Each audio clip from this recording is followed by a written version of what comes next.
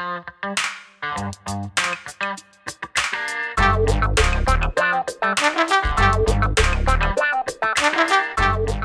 welcome to this edition of Let's Be Blunt with Montel. I'm Montel Williams, and I'm telling you, I'm so excited to have our guest on today. My guest is an international writer for High Times, Dope Magazine, World Weed, and several other outlets. She's been touted as one of the most prolific and really informative writers in the entire cannabis space in the world today. Little did she know how important her work in the cannabis field would become to her personally. Well, let's find out what it did. Please welcome Sharon Letts. Thanks so much for joining us today, Sharon. Hi, Montel. So happy to be here. Absolutely. For a lot of people who don't know anything about you at all, let's back up and tell them a little bit about your background and as a TV host, as a producer, and how you really got involved in the cannabis space. Let's start beforehand. You started literally in Southern California working for like a local cable company, correct? Well, I started out on television in local access. I had a gardening show. I was a gardener for 17 years of flower beds.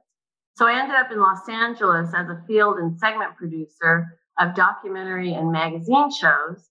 And then I was brought up to Humboldt County in Northern California to produce a news show. Little did I know that was the cannabis capital of the world. So when you got up there first, you were just going to go up to Humboldt just to do straight up news. But then what made you gravitate to the cannabis space? Well, while I was in media, I ended up being lead feature writer at the Times Standard in Eureka. And so everyone knew me. And I ended up presenting with lobular carcinoma, which is a breast cancer. And it's a spiderweb mass that only 10% of all women in the U.S. get. And because I was known, Pearl Moon, a Southern Humboldt longtime farmer and medicine maker, brought me the cannabis oil. And I was in mainstream media. My first question to her was many people's first question: if this works, why don't I know about it, right? So the first night I took the oil, I didn't need a sleeping pill. The next day I didn't need a painkiller. 2.5 weeks, all my pharmaceuticals were gone. 2.5 months, the cancer was gone with no chemo or surgery. So I like to say it was as if God took me with a voice from Los Angeles, dropped me in Humboldt County and gave me cancer. And I've used my voice ever since for the past 8 years to tell stories of healing. Well, let's stop for a second and go back to that, the first initial diagnosis. Come on, you had to have been shocked, correct? Did you have a family history of breast cancer? I'm second generation DDT off my grandmother's farm from Illinois. My sister had the same exact cancer, lobular, 3 years prior, went through surgery, partial mastectomy, chemo, follow-up radiation, suffered for about 3 years. So, I was prepared for all that. Everyone from my grandma's farm died of cancers. We have a lot of issues on the spectrum from DDT. That's a theory. I was prepared for that. When I took the oil the first night and it replaced my sleeping pill, it was shocking. That's a multi-billion-dollar industry in the U.S. Now, hold on, slow down for a second. So when you got diagnosed, of course, you were seeing a regular oncologist, a standard oncologist. No. Back up a bit. When I the first ultrasound and mammogram, you could see the white spider web. It's obvious. It's not like a tumor that could be mistaken as a cyst. It's the real deal. You know what it is. So I scheduled the first biopsy. I started juicing leaf because Dr. William Courtney from Mendocino had my ear when I was at the Times Standard about how juicing leaf puts many things into remission, including, MS. I've written about this. And so I started juicing leaf. So when the first biopsy rolled around, part of the mass was gone, and I had done nothing but the leaf. So I made bartered with the oncologist for 6 to 8 more weeks. And 6 more weeks before you did surgery? No, before we scheduled another biopsy. I didn't have the biopsy done. I made a deal. I made a deal that I wanted to start this oil. I said, if the leaf just took part of the mass away, I don't want to have the biopsy. I want to do this oil. Let's see if it goes away. So in 6 to 8 weeks, when the second biopsy was scheduled, the mass was completely gone. There was no place for a biopsy. There was only scar tissue left. So because I haven't been diagnosed or wasn't diagnosed, I'm now part of a 30-year study with the American Cancer Society on prevention. And I've corresponded with the director Dr. Patel, and she's promised to include more and more questions relative to me, because when I started doing the questionnaire, it wasn't relative. But now, again, so the first biopsy came back. Was it positive for lobular carcinoma? Well, it was never diagnosed because it disappeared with the cannabis oil. So I wasn't diagnosed. The oncologist knew it was lobular because if you Google lobular carcinoma, it's a distinct white spider web mass in the breast. So we all knew that's what it was. We all knew it was there. The oil made it go away. And all my prescription meds went away. And that first cannabis oil that you were using, what was the oil itself? Was it high in CBD? Was it, just a regular tincture? What was it? Yeah, it was what people refer to as Rick Simpson oil. That's an honorary title. It's actually an alcohol reduction. It measures in at 80 to 90% activated THC because we know that THC is the compound that kills cancer cells. So it was an alcohol reduction. It was made from what's called a salad. As we know now, cultivars, or what we used to call strains, are inconsistent. So medicine makers now that are making the oil for serious ailments are using a variety of cultivars, what we call a salad. Because what you really want is that high full terpene and cannabinoid profile. And we get that using many different cultivars in the oil. And so that's the original oil you were ingesting? Were you... I did. I ingested it. She handed it to me in a jar, said, take a toothpick, take small amounts. It was very rudimentary. This was, 8 years ago. I knew nothing. Now, today we know if you do suppositories, there's no head high. So I slept a lot while I took it. It was very, very strong. I'm already used to THC, so that was a roadblock that was okay for me. A lot of people, it's hard for them. That's suppositories now. Okay. So now, what did your doctor say when you then, came back the second attempt at a biopsy and there was no cancer there? Well, this is the gift and the miracle of the whole thing, because I was in Humboldt County. My MD saw farmers. She knew they used cannabis. She didn't know how to talk to them. My oncologist, same thing. He was a Humboldt County oncologist, kind of heard about cannabis and cancer, but had no idea. So I physically taught my MD. I physically taught my oncologist, and he was amazed. They were all amazed. The technician said, well, it must be a technical error. The 6-month follow-up I received said, well, there's scar tissue there, so you must have had prior surgery, but I never had prior surgery. So the scar tissue is still there. It's still showing. So cancer has not returned in what now, 8 years? 8 years. And no pharmaceutical since. Cannabis. And then I like to say cannabis was my gateway to other beneficial herbs, because since then I've added chamomile, which is good for depression and calming and anxiety and and several other herbs I've added. A lot of superfoods I've added. Cannabis is a superfood. And now you've now made it your life's mission to write about, discuss, and talk about this now in every forum that you can. Is that right? Yeah, the journey was not my own. I was led here. It wasn't a plan. Mainstream media, I had a living wage. I was respected. It's different in the cannabis space, as you know, Montel, I'm sure. The discrimination is there. It's a bit so you came out of, this bout with cancer.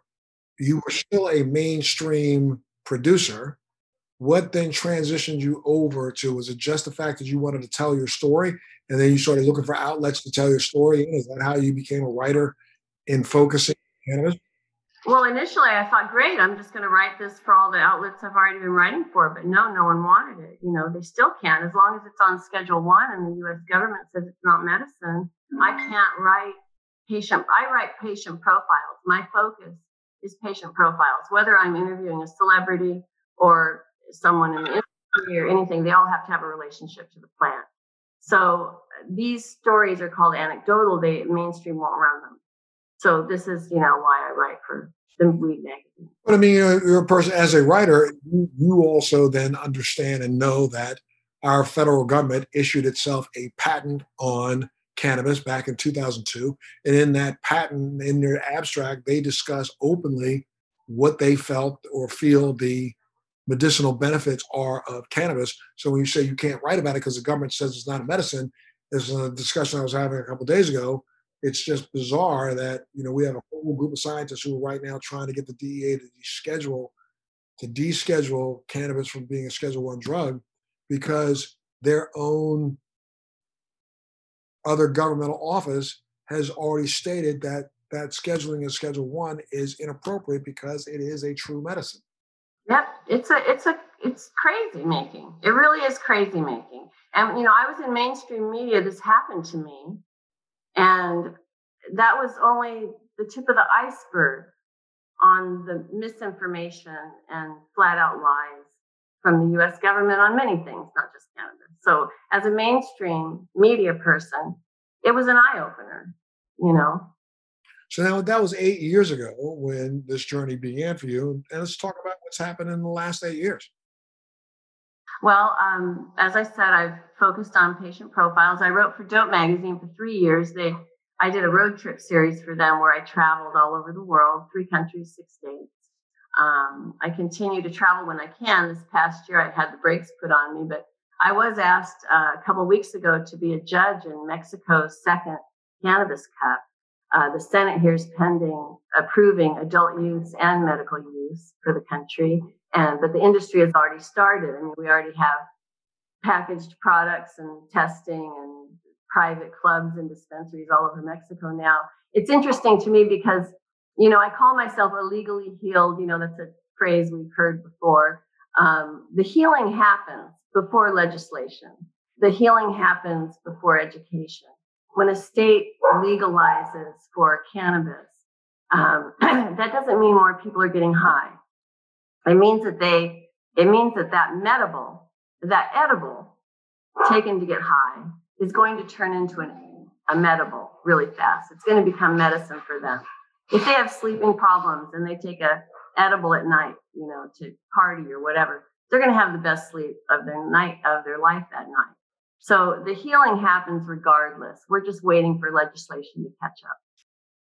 And where are you coming to me from right now? Are you in Mexico, you said? I live in Mexico now because I work full-time writing for cannabis magazines. I can't afford to live in the States. Yeah. Gotcha. And I've come full circle back to television. I've actively been developing shows from the series I write. Because I was a documentarian, I just went into series for magazines. So I do series. My higher profiles for High Times, What's in Your Stash, which was a sneaky way for me to do a patient profile for a magazine known for recreation. When you look at someone's stash, you're looking at how they medicate and why. And everyone I interview has to have a relationship with the plant, and they have to understand what I call medicating to recreate. And I like to say, your endocannabinoid system doesn't care about you just wanting to get high. Your body is receiving the benefits from the plant. Correct. And I've been saying all along, I believe that anybody who gravitates towards cannabis, even recreationally or as an adult use option, is gravitating that way because they have some sort of underlying medical issue, even if they don't want to admit to it. And I've heard you say this in your interviews. I've interviewed many people that you've interviewed, Jim Belushi, Alex Todd, all these people. Yeah. And it's true. Yeah, absolutely. I mean, because I think a lot of people, it's just education. That's what's so sadly missing in this industry, I think, worldwide. Talk a little bit about what's going on in Mexico. I mean, Mexico has been, on the I don't call it the bad side in a sense in the last 30 years. I mean, our government has done everything it could do to try to stop cannabis trade through Mexico into the United States, and often uses Mexico as the villain in cannabis. As a matter of fact, the only reason why the term marijuana was ever used was because it was a term used in the turn of the century to represent Mexican prostitutes. So that's how we came up with the term marijuana, which was really ignorant. And the fact that people even use the term today just blows my mind. But what's going on in Mexico? right now when it comes to cannabis? Well, we can blame third world countries for drug problems, but it all starts with the U.S. in my mind, and that's a theory. It's a rabbit hole I don't want to go down to right now. But certainly, the U.S. has a lot to do with Mexico's drug problem. When I write about the drug war, the failed drug war, I like to call it, because it is, I don't say criminal, I don't say whatever, I say meeting supply and demand, because that's what it is. And the Sinaloa cartel, in 2009, Mexico decriminalized all drugs for personal use with small amounts listed. And that was their attempt. And the cartels retaliated at that time. There was a lot of violence. But the media in America didn't report why. They never said it was because we decriminalized here. They just said, it's such a terrible thing down there. The reason they're legalizing is they're done with the drug war. They're done with the misinformation. The language, when the Supreme Court of Mexico did away with prohibition in 2018, October of 2018, we're waiting for ordinances to be put in writing now.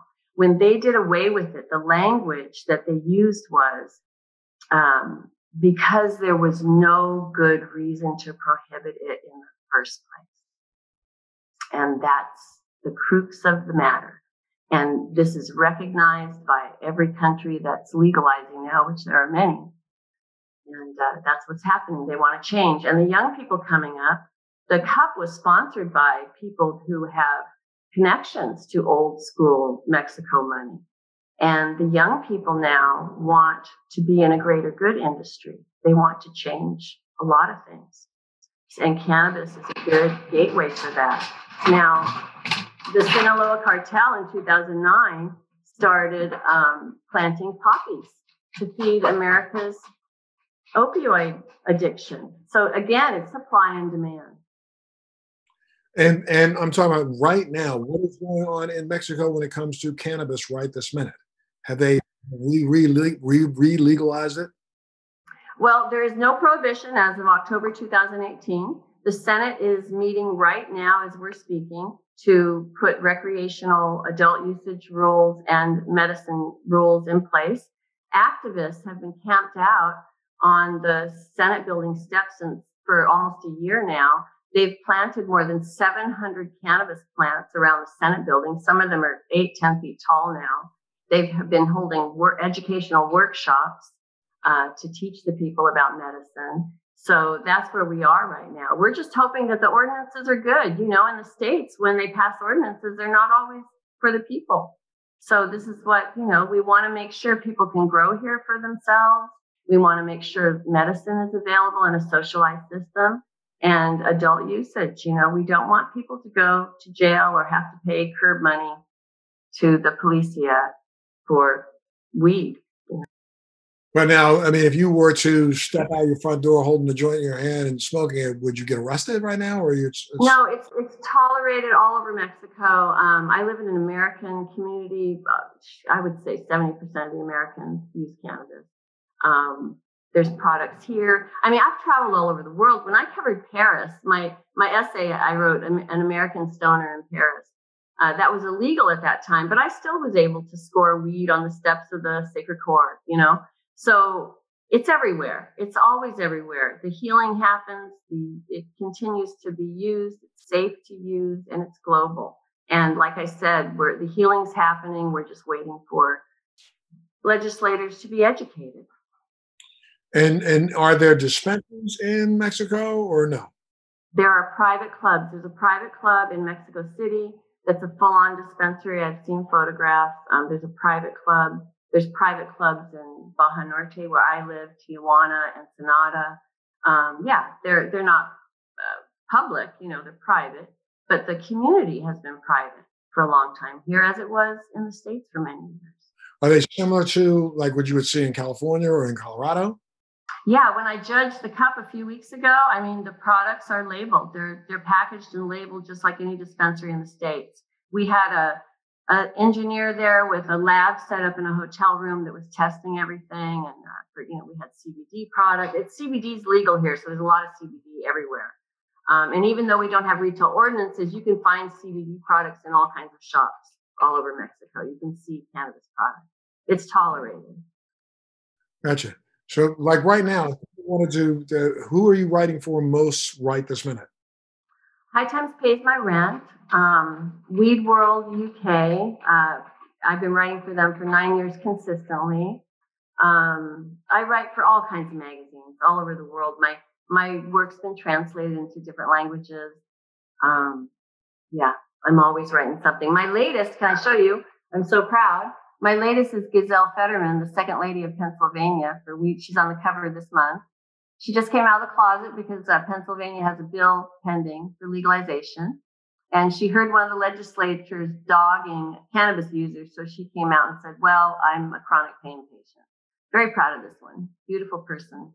Right. She just made the news this week because of somebody, casting aspersions against her in a grocery store, saying some things about her, which is really, really crazy. I'm hopefully we'll get her on my podcast, I think, as soon as I can. Yes. So, so what do you think about, what's happening in the United States right now when it comes to cannabis? I don't know if you know that since, the onset of COVID, cannabis has almost proven to be a recession-proof commodity. A lot of the states that made it an essential service and claimed it to be an essential service. So therefore, most of the dispensaries in most country states that had them already open were, allowed to stay open. And now there are several states that are talking about the fact that, and we're getting data that proves that, cannabis sales throughout this entire COVID debacle have gone up. What do you think about with the state of cannabis in the United States? Well, the COVID thing there was many silver linings. First of all, it sat us down and made us think. That was good. Making cannabis an essential part for the industry is awesome because it is a medicine. That was a brilliant admission. Talk about the hypocrisy of it still being on Schedule 1. It's a mess. But I thought I had COVID beginning of March, actually. And the thing is, in the last 8 years, I rarely get a cold or flu. My ingesting keeps me in homeostasis, and I'm pretty healthy. I'm 61 right now, and I rarely get sick. So beginning of March, I thought I was getting a flu, and I thought, this is weird. And usually if I get a flu, it's only for a couple days. And I up my oil intake, and it goes away. When you think about the benefits of cannabis, inflammation, top of the list. There's a lot of symptoms of COVID that cannabis treats the symptoms. It does.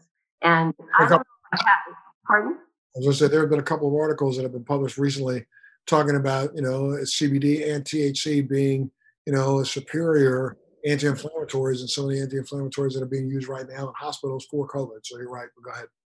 Hands down. And so when I started presenting with symptoms, I had, the fever, the coughing, the body aches. It was bad. It scared me. And I started upping. I did the cannabis oil suppositories every 3 to 4 hours. And in 48 hours, my symptoms were down to mild. So I had 2 magazines, Order Stories. There's an essay in Weed World under my Kitchen Apothecary series I write for them with the oil recipe.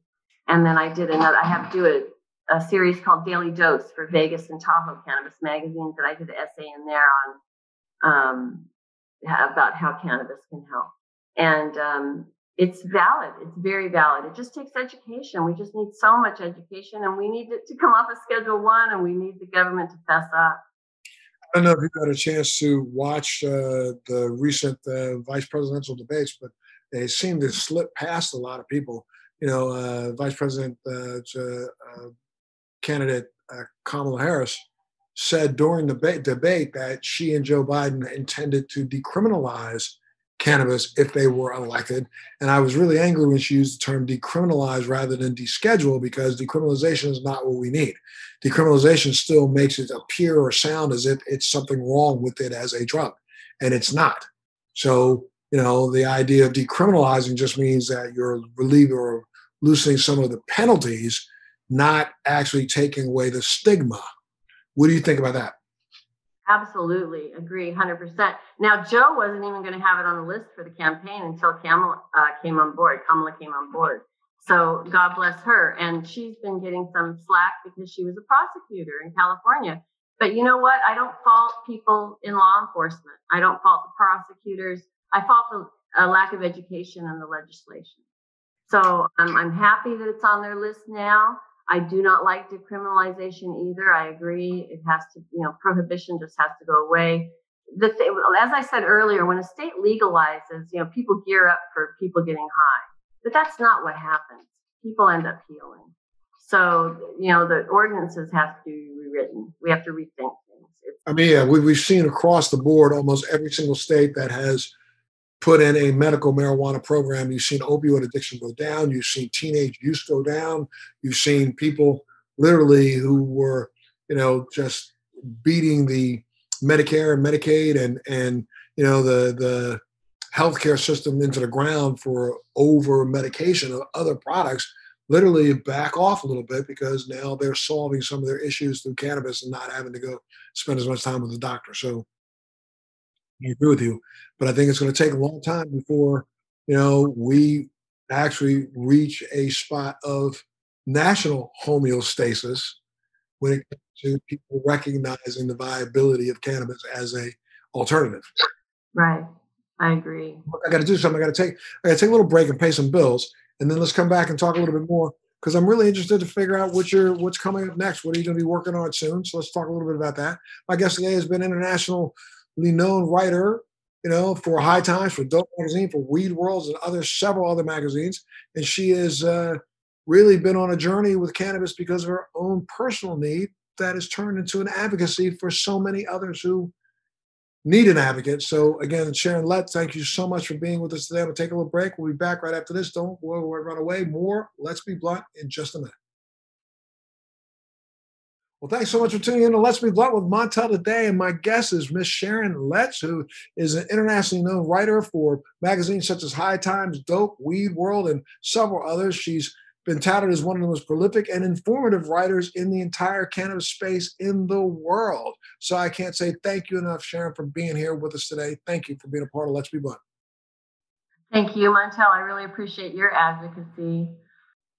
No, absolutely. Thank you. I think it's, all of us working together will get the job done eventually, I hope. Now you've done a lot of, high profile, interviews with a lot of high profile celebrity and other people who, and out of all those interviews, what's been some of the most interesting? Well, if you want, you don't have to name names, and I'm not asking you to Yeah. be No, names. I can. Let's talk about some of the most interesting interviews you've done. Yeah. Some of the stories will be on my deathbed. I keep secrets for people, especially if they're celebrities. But celebrities, the interviews have turned into interventions more often than not because celebrities have a big voice. They need to be educated. And so in doing the interviews, sometimes if someone's just smoking and they're having sleep issues, we'll talk about that. It also, and then I end up helping them, and then they end up helping more people. So the celebrities have been important to me. One of my favorite celebrity interviews is Olivia Newton-John and her husband, John Easterling. John makes Olivia's cannabis oil. And I first heard them speaking on mainstream media, and they would say, "Oh, we hear you're using cannabis." And she'd say, "Yeah, it helps with pain." And then John said he would go into homeostasis and how THC kills cancer cells, yada, yada. And they would never report on that. So I got in touch and I put her on a cover of Culture magazine first, and then I did this one for Weed World because she actually replaced the opiates. When I interviewed her the first time, she was still on some oxy. And we talked, and she ended up doing away with it, and then I did this article. And earlier we touched on the opiate situation. I've done several patient profiles where people replace opiates, fentanyl, Valium, alcohol, meth, all kinds of things with cannabis oil, kratom, chamomile, combinations of beneficial herbs. I mean, I did a show, and this is really kind of crazy, but this was back maybe 3 years ago. I and Dr. Oz, Mehmet Oz, did a show. We were one of the first to actually do a national show on the fact that cannabis could be used as an exit drug for opioid addiction, and got some scientists and doctors at local New York hospitals that were there to actually confirm. And it's been written about now over and over and over again because we see that in the states again where that have medical marijuana, initiatives, opioid addiction is going down. Yep, it is. It really is. It works. And the thing is, it doesn't just, I mean, it transitions you off the drugs while dealing with the body pain of withdrawal, the nausea. There's many, the fevers, everything. It quells those symptoms as you transition off, making it safer for your body to go off.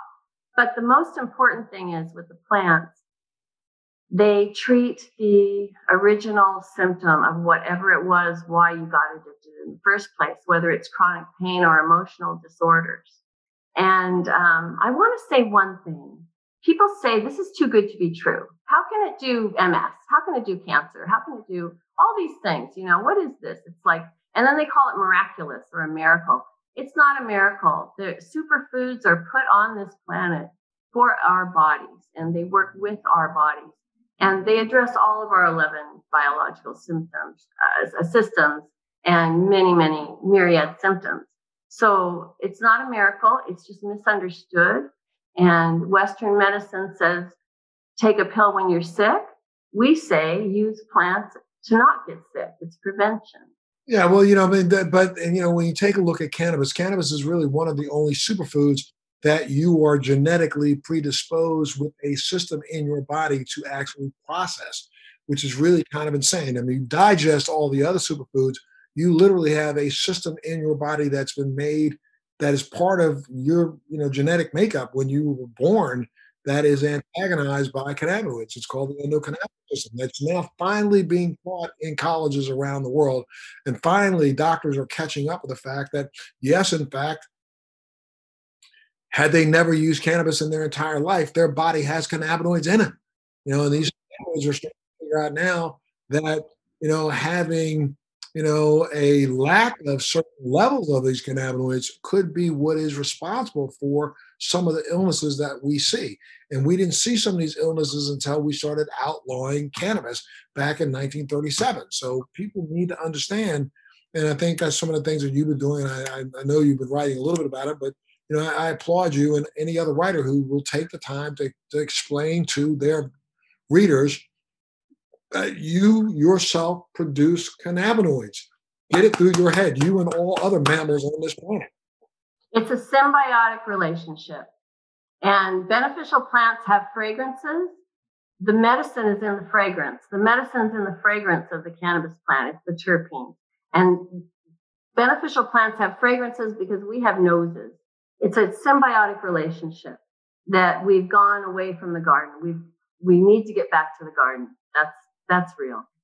Absolutely. And the terpenes, the flavonoids, all the other components of this plant. I mean, right now we literally consistently only talk about two cannabinoids, which is THC and CBD, but we know that there's at least 166 other cannabinoids in the plant that have the same medical viability. The guy who discovered them to begin with, Dr. Mashum, always said they work in an entourage effect. He never said they work one at a time. He always said that. He said that from day one in research that was paid for by the United States government, research that was validated by the United States government. So it's not like this is something that's new. It's just been something that literally, I think, mainstream has tried to do away with because they thought that they were making so much more money off of textiles and pharmaceuticals when they could really have made as much money off of hemp and cannabis as they did with trying to create something in a laboratory. But we're coming back to that. I think we're slowly coming back. That's why I will always be a whole plant girl. I always will. The whole plant is for me. And THC, people fear. And the stigma is worse than the truth. But THC, we as a species upped that. We hybridized it up to the heights today. The original, what we call the God plant, which was allegedly in the cannabis, holy anointing oil, that only tested in at 4 to 5% THC. So the demonization of it is by our own hand, which, a lot of things on this planet that are bad right now are by our own hand.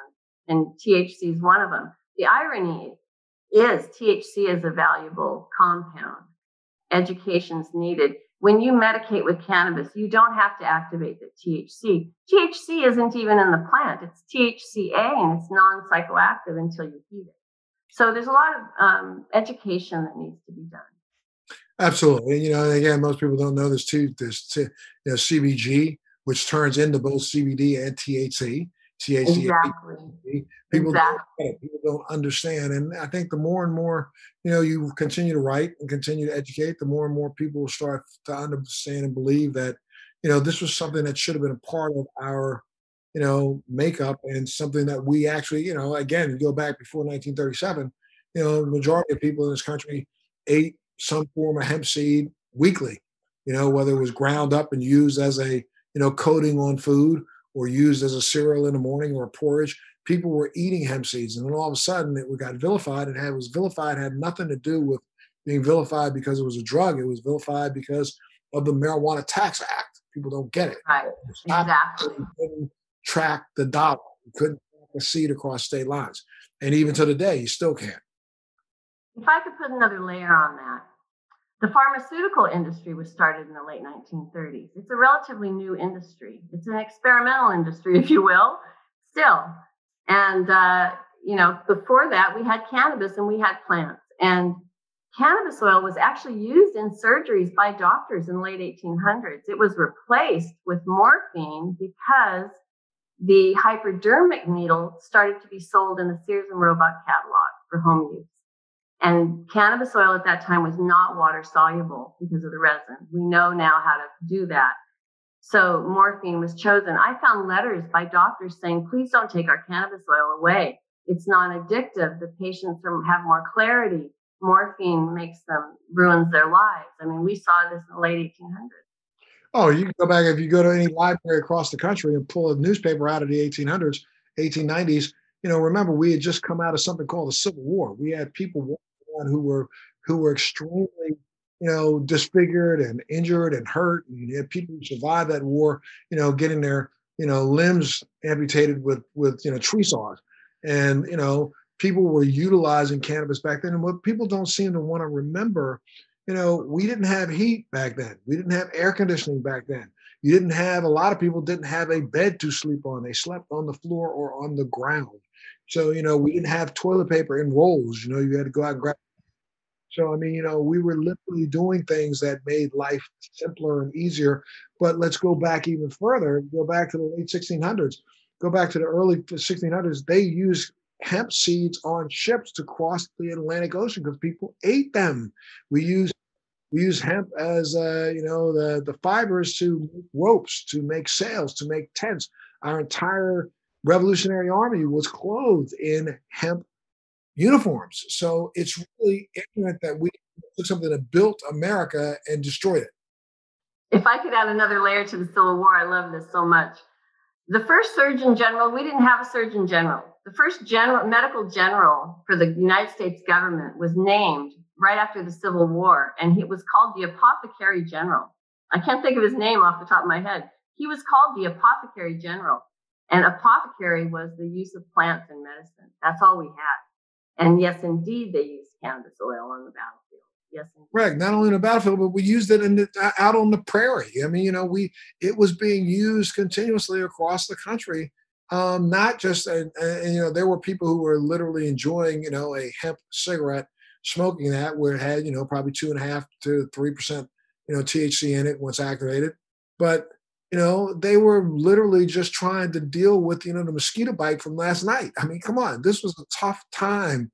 People just, don't remember. It's almost like they think, you know, hmm, most people alive today can't remember a time when America didn't have cars. We didn't have cars back then.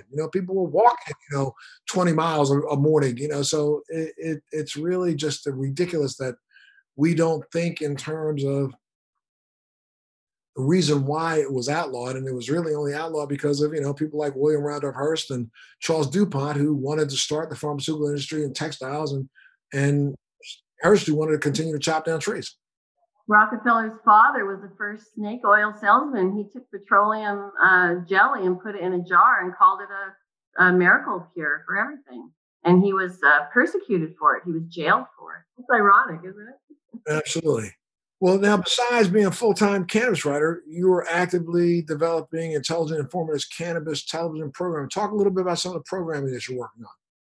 Yeah. Well, as I said earlier, my What's in Your Stash, that's being shopped right now in Los Angeles. and I'm very excited about it. And my other series I write for Weed World UK called Weed Traveler, because I've traveled in the cannabis space for several years. That's been developed with Max Montrose as the host. Max has traveled all over the world. Have you had him on yet, Max from the Trichome Institute? I'll have to reach out to him. You will love to have him on, because he will say, everyone talks about THC, but he's the whole terpene profile thing. But he's traveled all over the world. And I actually first developed that show for Anthony Bourdain, because I took his concept of, take the food away, put cannabis there, go to a place. You're talking about a sense of place, geography, history, culture around the plant. So I developed it for him. But now, we lost him, God bless. And so I redeveloped it for Max, because he's like the science nerd of weed. He screams for a show. I'm excited about that one. So those are the two right now that are being shot. Plus, I have a scripted series that I wrote with my writing partner, Renee Carley, in Los Angeles. It's called Cannabis, and it's based on a series I wrote for Dope magazine. It's a fiction based on fact. It's really important to me. It's about my time in Humboldt, and it profiles caregivers and farmers in real time as legalization is happening and their lives are changed forever. So that's a scripted series, and I'm shopping that too. So none of my shows are stoner shows. I heard Jim Belushi on your show say, my farm show isn't a stoner show. We're really focusing on that now. We're really focusing on education, and let's be real about this, God bless Cheech and Chong, but, stoner, the word stoner came from the alcohol culture. It has nothing to do with being high or lifted. Your endorphins are lifted when you smoke. It's not stoned. So the language needs to change. Absolutely. I think that's one of the misnomers. I think, again, you keep saying, you've said it over and over again, education is going to be the key to this. I think as far as, but it's not just educating, the legislators, it's educating the masses. I mean, most people still right now, or there are some people that are still reluctant to even think about trying cannabis when it could be the answer to most of their issues. I know. I hear you. Well, what's next for, Sharon Letts? What's next? What's coming up? Well, hopefully television next year, we'll really focus on that, and hopefully that'll happen. And I'll continue writing. I'll continue advocating. I do my kitchen apothecary. I make my own medicines. I teach people how to make medicine, because, we all can't afford dispensaries. So that's another thing I do. If somebody wanted to find you, where do they go? I have a website, SharonLetts.com. My full cancer story is on there. All my higher profile series and my What's in Your Stash series is online on High Times. Weed World UK. If you just Google my name, there's just stories everywhere out there. One of my brands is called Educated Stoner, and I have a series of essays that's been printed globally in many languages, and it's a basic thing about what I've gone through. I use myself as a guinea pig. I just rescued 2 dogs, and they're now cannabis patients. One of them was carried in near death, and she's doing great. So I use it in my own life, and then I write about it. Excellent. Well, I can't say thank you enough, Sharon, for being a part of Let's Be Blunt today. And look, thank you all for joining us today for another episode of Let's Be Blunt. And please remember to subscribe. And if you're watching it on YouTube, then ring the bell and you'll get notified when one of our new podcasts are available. We want to hear from you. We want to hear your feedback. So make sure you send us a little note. Let us know. Give us some comments. Let us know how we're doing. I got to say thank you again to Sharon Letts. You can get a hold of Sharon. Go up on your website. And then what article, if you were going to recommend one article, what would it be that they should read from you? Oh, gosh. Oh, my God. There's so many. Olivia Newton-John and John Easterling online in Weed World UK, because she goes into cancer. They go into the formulations. They go into replacing opioids. Very important right now. Absolutely. All right. Well, Sharon, thank you so much again. And thank you for joining us on this edition of Let's Be Blunt with Montel.